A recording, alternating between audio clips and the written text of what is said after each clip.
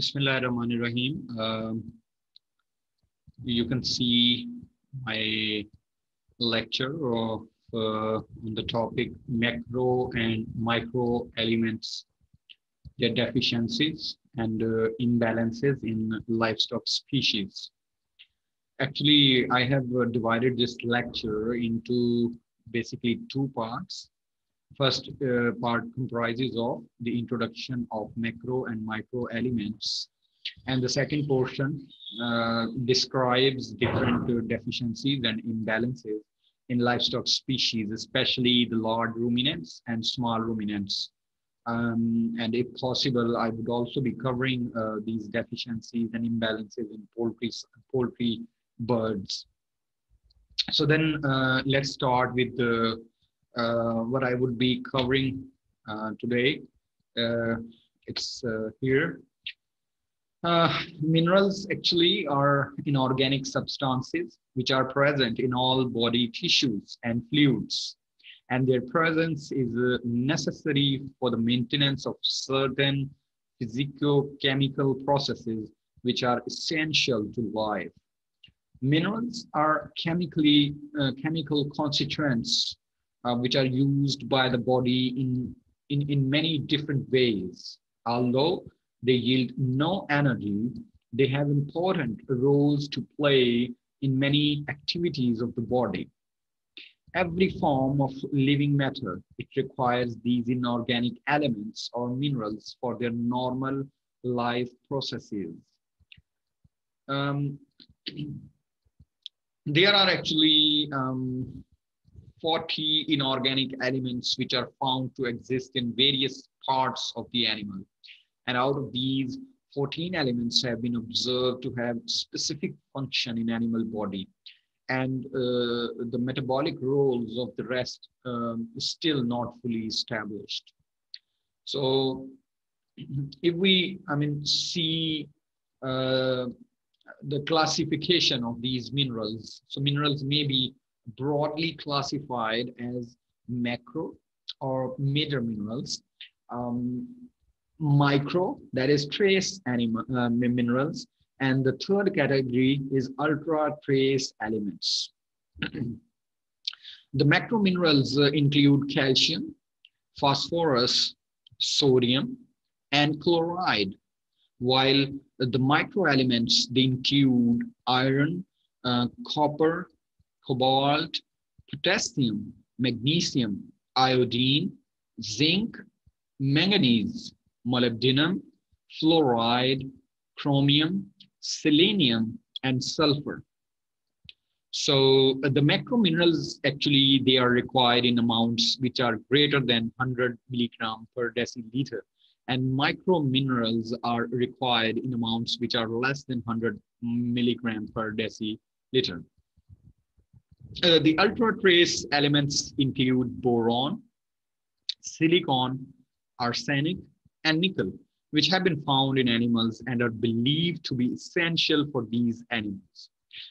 Evidence for requirements and essentialness of others like cadmium, lead, tin, lithium, and vanadium, it's a bit weak.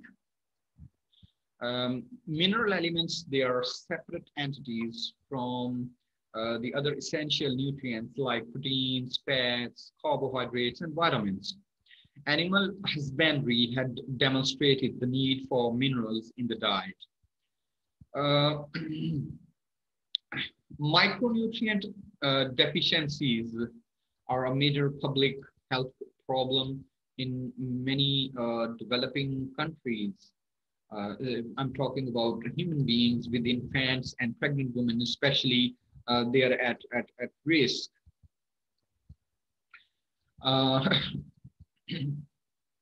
Here, let's go to the different functions of minerals so that we should understand, we would be able to understand their utility, their, functions in the body.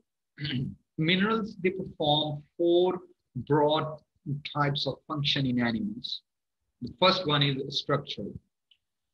Minerals can form structural components of body organs and tissues, exemplified by minerals such as calcium, phosphorus, magnesium, silicon in bones and teeth, and phosphorus and sulfur in muscle proteins. Minerals such as zinc and phosphorus can also contribute structural stability to the molecules and membranes of which they are a part. So that was about the structural function of minerals in the animal body.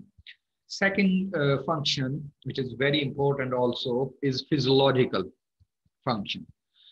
Minerals, they occur in body fluids and tissues as electrolytes, which are concerned with the maintenance of osmotic pressure, acid-base balance, membrane permeability, and the transmission of nerve impulses.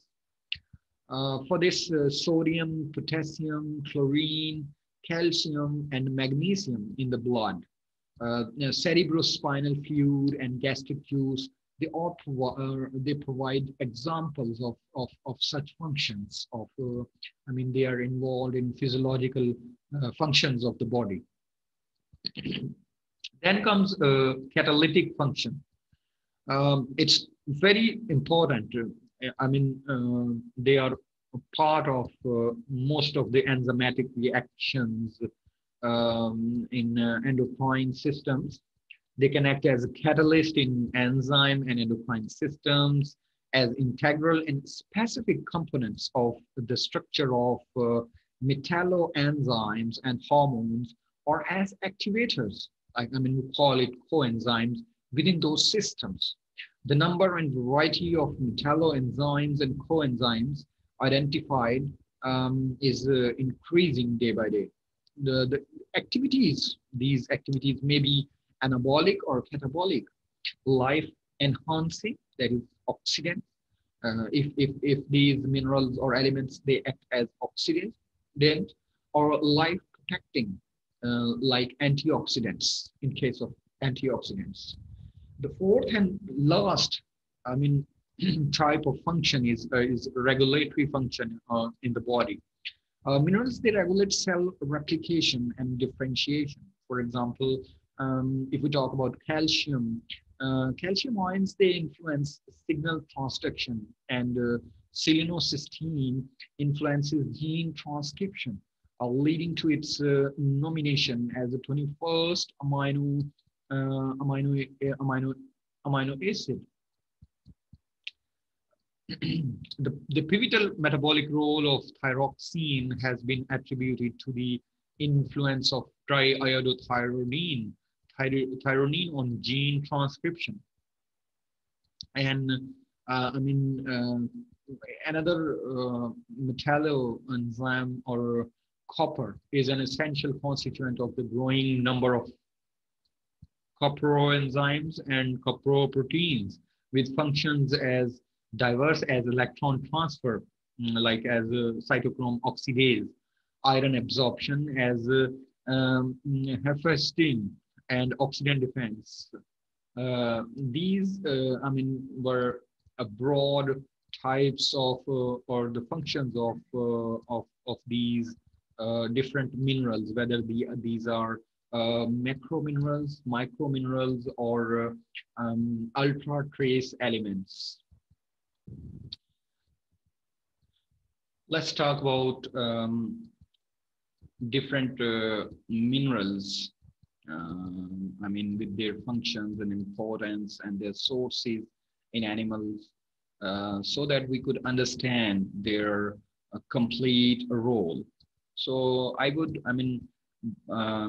be giving you a brief description of some of the major or minor minerals, so that I could highlight the importance of these minerals in animals' body in performing different physicochemical, physiological functions of the body.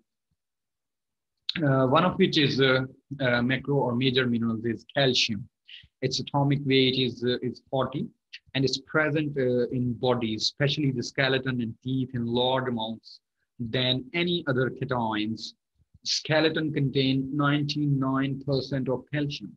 So what are different sources of calcium?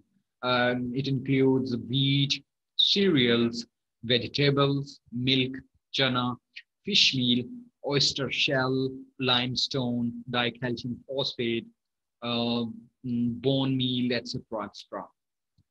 And here are the different functions of calcium, it is required for growth, bone formation, blood clotting, and eggshell formation, especially in poultry, birds. Calcium also regulates the heartbeat and working on muscles. It maintains acid-base balance, and it controls the irritability of neuromuscular systems. After calcium, I would be talking about phosphorus, and its atomic weight is I think 31. Phosphorus is found in every cell of the body, but most of it's about 80% of the total is combined with calcium in bones and teeth. So, majority of the body reservoirs of phosphorus are present in combination with the calcium, and more than or about 80% of the total, their quantity or concentration in the body is mostly present in bones and teeth. So, what are the different sources for phosphorus? Wheat, soybean, fish meal, meat meal, dicalcium phosphate, steamed bone meal, phosphoric acid, monosodium phosphate, defluorinate phosphate, etc., etc. So now let's talk about the functions or importance of phosphorus. It has a role of bone and teeth formation, uh, like we know about calcium. It's a component of all living cells, regulates the metabolism of carbohydrates and fats. It maintains the acid-base balance of the body, and calcium transport in egg formation. So these two, the rest, sodium, potassium, uh, magnesium, and chlorine and sulfur. I would be providing the handouts or give you the reference for reading their importance, their sources, about these details. Let's come to micro minerals or trace minerals directly. The first one, micro mineral, is manganese. Its atomic weight is 55. It's an essential element in nutrition. There are different sources for manganese, like rice, wheat bran, alfalfa meal, grain byproducts, distillers soluble. And in practice, poultry feed is always supplemented through inorganic sources like manganese sulfate, manganese chloride, manganese carbonate, etc., etc. So these are different sources of manganese in animals. If we talk about function and importance of manganese, we can say that it's also necessary for growth, bone formation, and reproduction, especially for reproduction. Manganese is involved with several enzymes like oxidase, cysteine, desulfidase, etc. It is also related with amino acids transport across the gut. Then comes iron. Its atomic weight is 56. A major protein of body, iron, is present in the hemoglobin of the blood. There are different sources for iron, like meat meal, liver meal, fish meal, green fodders, cup of cereal grains, rice bran, wheat bran, cottonseed cake, linseed cake, alfalfa meal, etc., etc. And I would add a little bit that most of the meals are from, different parts, meat meals. They are a major source of iron too for the body. And about function, it is necessary for the formation of hemoglobin, an iron containing compound which enables the blood to carry oxygen. And it's a very, very major function of this, iron. Then iron is also important for maintenance of oxidative enzyme system within the tissue cells. Third micromineral or trace mineral is copper. Its atomic weight is 64, and it's also necessary for hemoglobin formation. There are different sources of copper like liver and glandular meals, dried whey, peanut meal, fish meal, cottonseed meal, etc. In poultry feed, copper sulfate, copper carbonate, and copper oxide are about equally effective. And if we talk about function and importance of copper, it's necessary for synthesizing hemoglobin and preventing nutritional anemia. And it's also an essential element in a number of enzyme systems. The relation of copper with the growth of bone is noteworthy. There are some other micro or trace minerals like iodine, zinc, cobalt, selenium. So let's talk about selenium. Selenium, its atomic weight is 79, and it was reported in 1957 as an essential element at low levels, despite its toxicity in large intake. I mean, if it is taken in large doses, it is toxic for the body, especially it causes toxicity in the liver. Different sources for selenium are fish meal, brewers' dried yeast. Um, in poultry, we the feed is supplemented through sodium selenite or sodium selenate. Functions and importance of selenium, it is involved in vitamin E absorption or retention. Selenium plays primary role in the prevention of exudative diathesis in chicken. Selenium is also involved in the destruction of peroxides within the cell as a constituent of glutathione peroxidase, and it's an enzyme which is produced as a as a response to antioxidant substances. Selenium has also been reported to reduce the incidence of encephalomalacia in chicks.